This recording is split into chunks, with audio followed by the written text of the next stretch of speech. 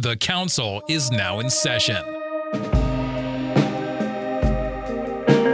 Corey Peabody with the race lead, but on the backstretch, second place goes to Andrew Tate. He's not going to have enough real estate to cover him. The defending champion will repeat as the Apollo Columbia Cup winner.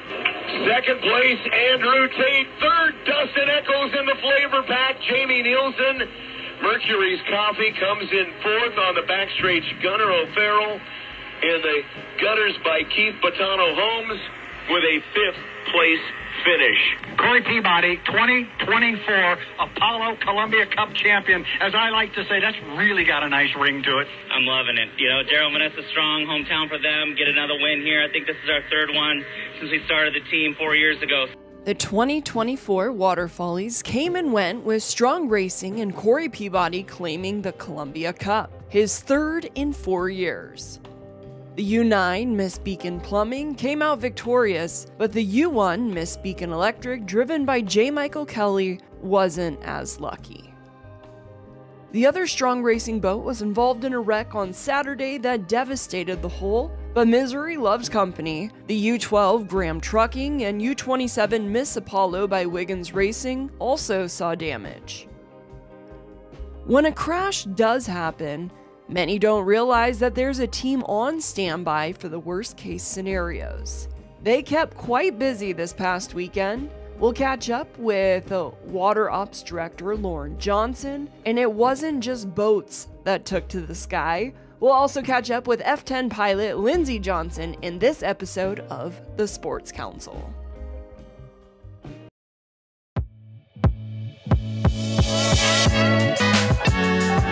The council is now in session. With a personality shaped by being an athlete and a background in mainstream sports media, I found that the stories I was most interested in telling were the ones often overlooked, the ones that might not otherwise be told, the ones that show the intangible and not just the highlight reel. The Sports Council is about highlighting the great, the good, the unique, and everything in between in the Pacific Northwest sports world. I'm Jamie Council. Thanks for joining me. You're listening to the Sports Council on 1340 ESPN, the Tri-City's leader in sports.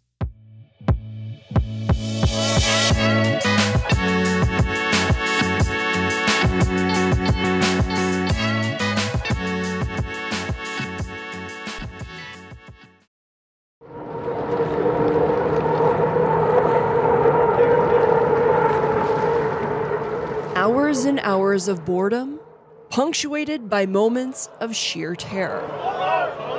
I'm not talking about the drivers, but about the rescue boats on standby with certified divers every moment there's a boat on the water. Lorren Johnson is the Director of Water Ops for the Tri-City Water Follies, and his team kept busy over the weekend. Hours and hours of boredom, punctuated by moments of sheer terror. And that is our motto, and that's what we do out here. So if you can take that into concept, we sit out there for a long time, and it's hot, and it's brutal. And you got the sun coming up from the water, and you got the sun beating down on you, and there's no reprieve. And then when something happens and a boat goes over, these guys are like clockwork, a well-oiled machine, and they go to work. And again, they make me look good. So that's it. From monitoring water levels and setting the course to serving as the rescue team, their behind-the-scenes work full of volunteers is an important part of the Water Follies.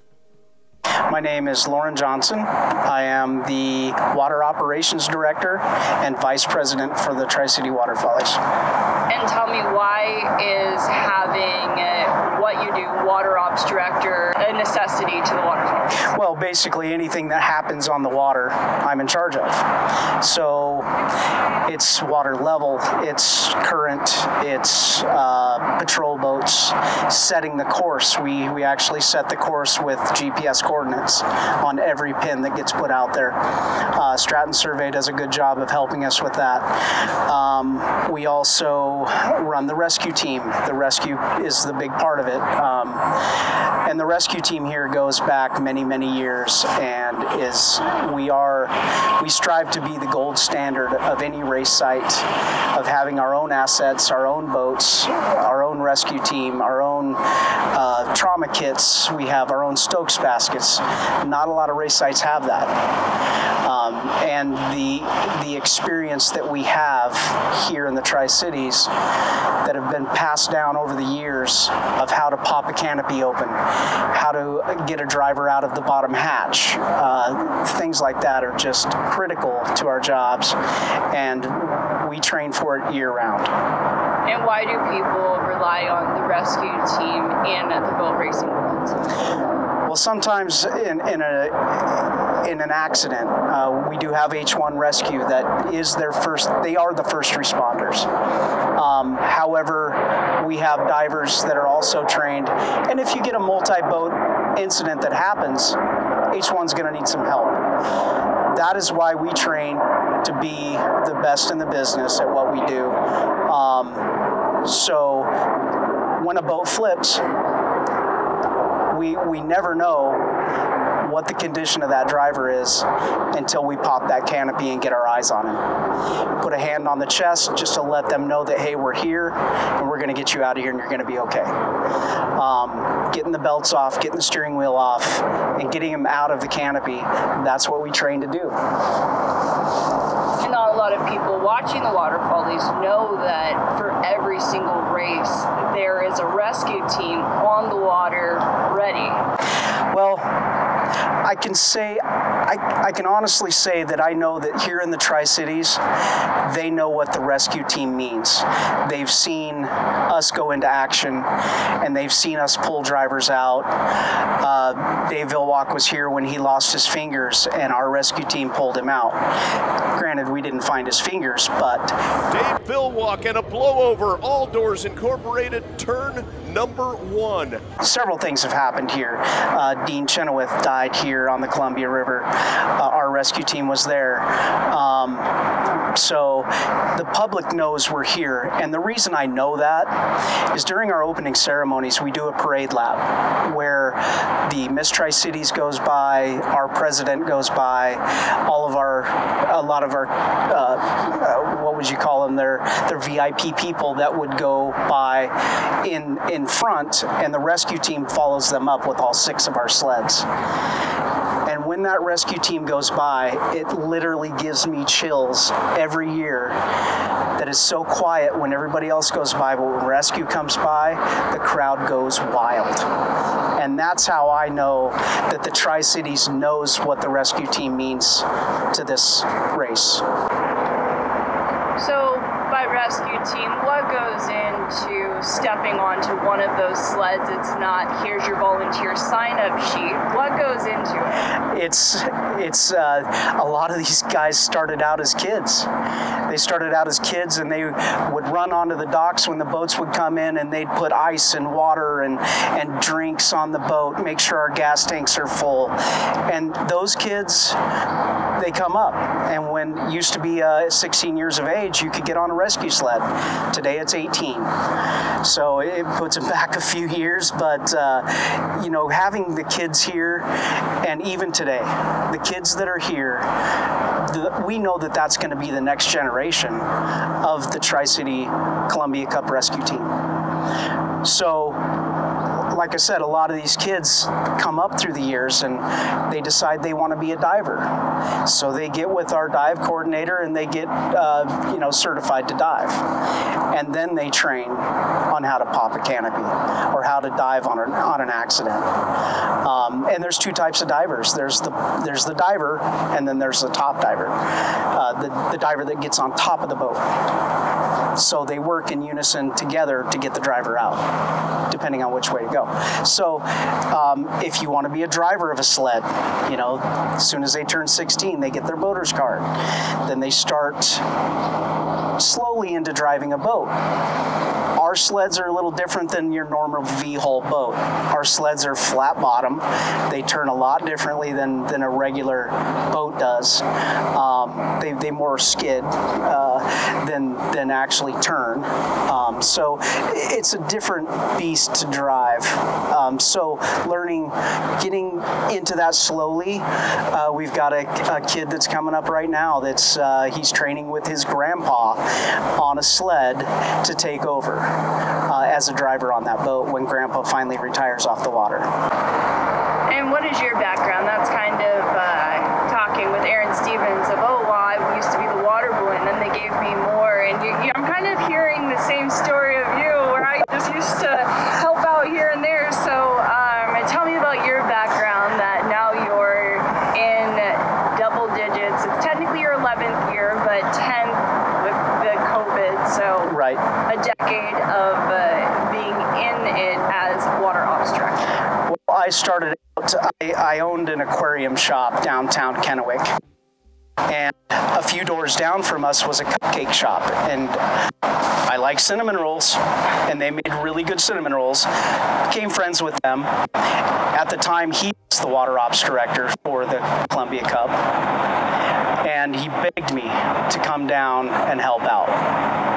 So I finally did it one year, and I was a firefighter on a fireboat. Never fought a fire in my life, besides a campfire. Taught me how to use a water pump and how to fight a fire. Fine, I went out and did it. Did it one year. There were some issues on the boat that year where we put the points leader up on a rock and a skid fin, and I took over driving of the boat and got it off the rocks, and showed up the next year, and that team was clapping on the dock to people that stand out. And we also have a very large trophy with an actual hydroplane prop in it that we give out to the Outstanding Volunteer of the Year. And that trophy was given to me 2 years ago. And when it was given to me, everyone, I'll try to do this without choking up, but they all said, you brought the fun back here in the Columbia Cup rescue team, and we're so happy that you're here and doing your job and how you're doing it. And really, I'm not doing anything. I'm letting them do their job, and they're so good at it. So it makes it easy for me. So they're always making me look good. And you've been doing this for a while, and obviously you can see you're very passionate about it. Yeah. What is your favorite part of your job?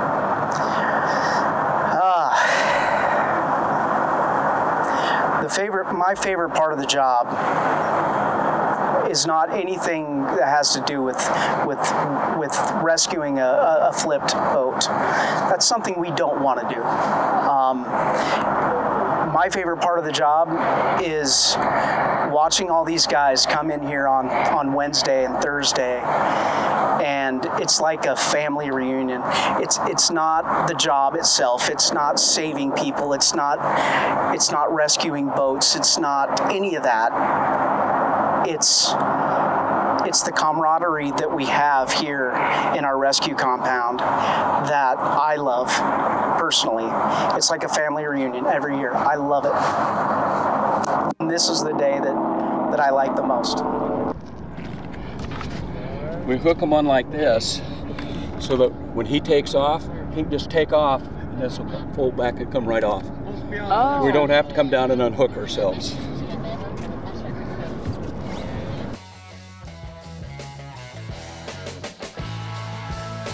You're listening to Jamie Council on the Sports Council. Inconveniences can happen at, well, inconvenient times. JRT Mechanical has plumbers and HVAC technicians available 24/7 if an emergency does arise. Or if you feel like your house isn't cooling like it used to, or if you're tired of a hose leaking from last winter's freeze, JRT is an honest, reliable company that's been in the Pacific Northwest for more than 3 decades. Give JRT Mechanical a call at 509-314-4314 or visit jrtmechanical.com. If you've got a winery, brewery, or dairy, why buy industrial parts and supplies from across the country? Central Industrial Sales is your local source for supplies and equipment for the dairy, food processing, winery, and brewing industries. We specialize in custom fabrication, industrial cleaning equipment, sanitary fittings, valves, pumps, chemicals, and many other supplies. Everything's available through our website, by phone, or by dropping by our office. Call 509-375-4032 or find us at centralindustrialsales.com. Come in and beat the heat. Visit Krispy Kreme for an ice-cold chiller or iced coffee. While in store, check out what's new, like their Passport to Paris collection in honor of the Olympic Games. Support Team USA and grab a dozen or two. Enjoy 2 dozen fresh original glazed for $24.99 every day. And you're just in time to schedule fundraisers for church, school, or sports teams. It's an easy way to raise some dough. See store for details. Krispy Kreme, 2805 DePortale Street in Richland. Come in with a sweet tooth, leave with a smile.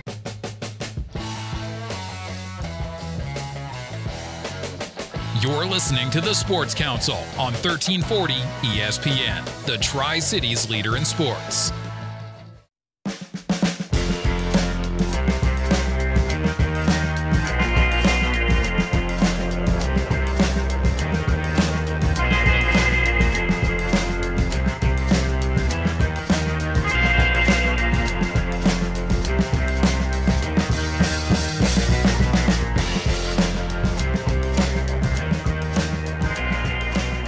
The Tri-City Water Follies aren't just about the show on the water, but also in the air. Each of the days, an air show allows both racing and rescue teams to take a break for lunch and enjoy the show. Major Lindsey Johnson. I'm the A-10 demo team commander and pilot. And tell me, how did you get into this? Hopping in a plane isn't my idea. The first thing that comes to mind when people ask me what I wanted to be when I grew up. How did you get into it? There's short stories and long stories of that, at least. Before I was born and before my brother was born, I've got an older brother, 2 years older than me. My dad was in the Army, enlisted. He did 5 years in the infantry, and then he got out and went back to school down in Florida, married my mom. They had my brother and I, and he was going to school and getting his CFII and flying, and wanted to go into the airlines. Timing just didn't work out, and then he actually went back into the Army as an officer. And so we moved all around the East Coast, but when I was 9 years old, we lived in Georgia. He bought a Cessna 172, and I got to go fly with him a few times.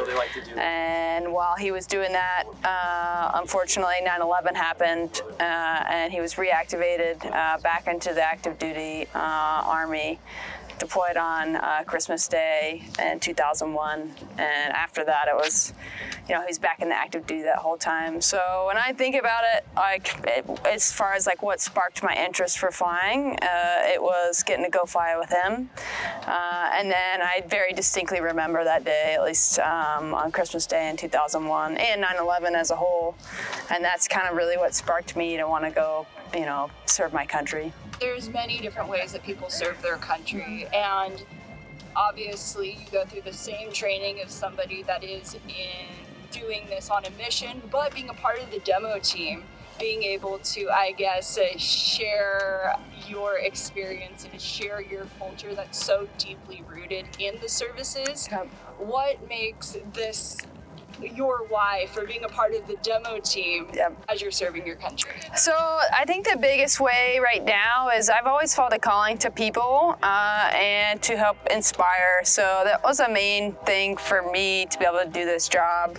And then also what's really awesome about this opportunity is we're a team of 11. So everyone on my team, like me, going to fly is really awesome, but I can't go fly if it isn't for all the guys on my team.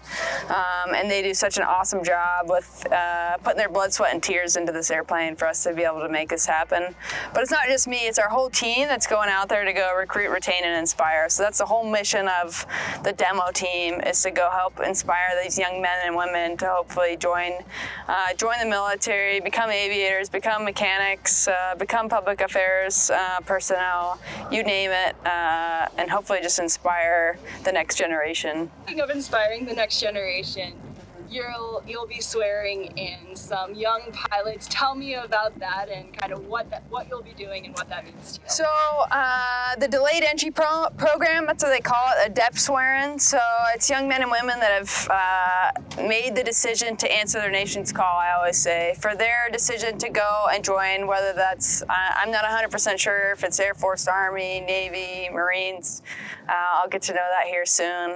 But it's always an awesome experience for me. I typically get a little bit emotional, mostly when I'm talking to their family and friends, because I remember the day that I went to my first day at basic at the Air Force Academy, and I remember my family dropping me off and wishing me good luck. And to think back to then and to think about where I'm at now, it's just, you know, it's hard not to get emotional to see all the different, you know, maybe the trials and tribulations that I've hit along the way, but all the awesome opportunities and things that I've been fortunate enough to be able to be a part of throughout those 14 years that have already passed by. So when I look at them, I think it's hard not to think of me, but then also it's awesome to think about what awesome opportunities they have to look forward to in their future.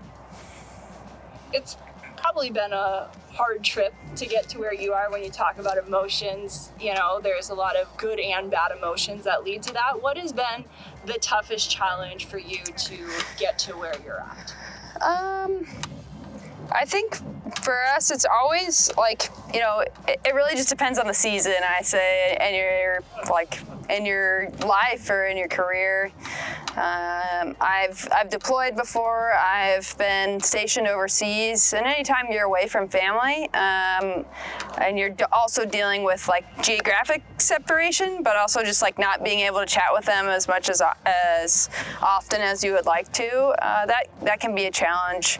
But what's been so awesome is the military as a whole, the Air Force as a whole, has, like, I have people that have become my family too. So while they may not have like my genes, or they're not genetically paired with me type deal, we've become this family, and that's what like our team is here. So we're gone from home a lot, but we've become so close, and it's been awesome to be able to be a part of that. And you're away from home, flying over the Tri-Cities. So what do you think of being able to fly over the Tri-Cities? It's an awesome opportunity. I've gotten to go do a couple shows here in Washington so far this year, and I love it. It's always gorgeous scenery coming into here. We're hoping that the skies clear up a little bit better this weekend, but I'm really, really looking forward to it. I'm looking to fly, and I always love over the water shows, so we hope everybody enjoys it. We'll see you up in the air. And final question, what message would you leave people? What do you want them to know? You've been deployed, and also you're flying the A-10 over the Tri-Cities for the Water Follies Air Show. For anybody that's interested, whether that's in aviation or joining the military, the biggest thing I'll say to you is just have a good attitude and a good work ethic. That's what's helped get me to where I am today. You know, I always say, people are always like, oh, some people are just lucky. It's like, you've got to work really, really hard to have luck on your side. It doesn't always just happen that way. So that's the biggest thing I'll say. And it's been a wild ride for me these past 14 years. I wouldn't change it for the world. And I hope whoever decides to join the military or become an aviator, they have a lot to look forward to. Where opportunity meets preparation. Yes, exactly.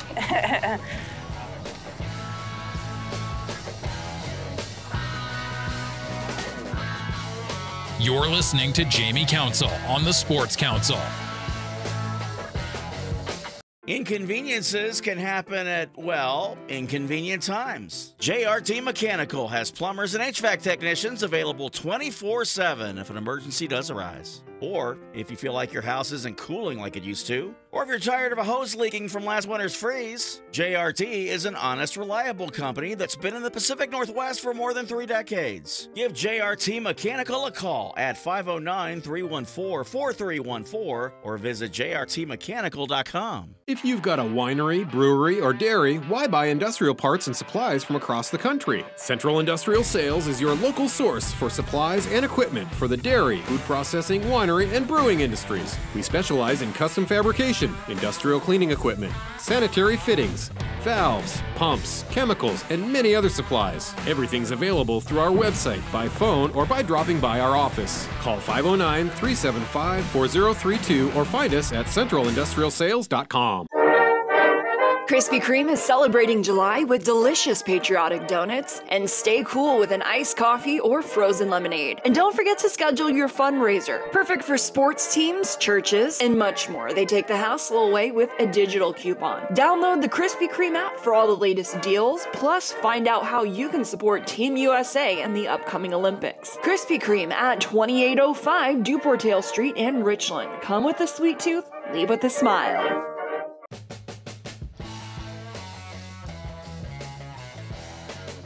You're listening to the Sports Council on 1340 ESPN, the Tri-Cities leader in sports.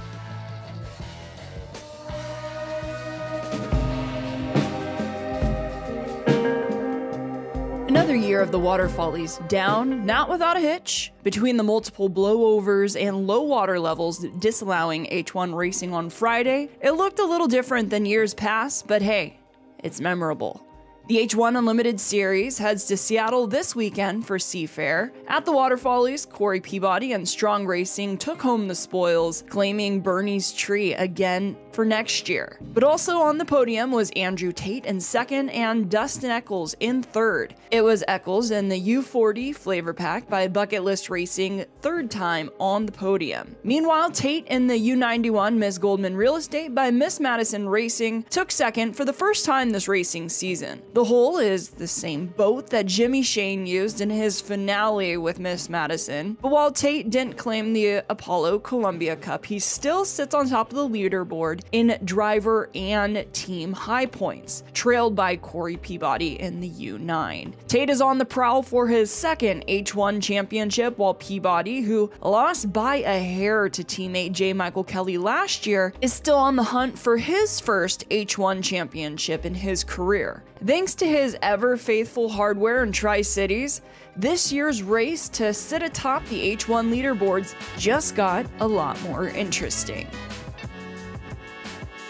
Well, that'll wrap up this week's show of The Sports Council. A reminder that The Sports Council happens 4 times a month, Thursdays at 11:30 a.m. on 1340 ESPN Radio, your Tri-Cities leader in sports, on demand at 1340ESPNradio.com. It's also available via podcast. Wherever you get your podcasts, just search for The Sports Council. As well as there is a video portion that you can find on SK Plus. SK Plus is an app that you can find in the Apple Store, available for iPhones, iPads, or Apple TV. You can also find it on skeeterbuggins.com. Thank you to Stevens Media Group and Skeeter Buggins Productions with the help of the Sports Council.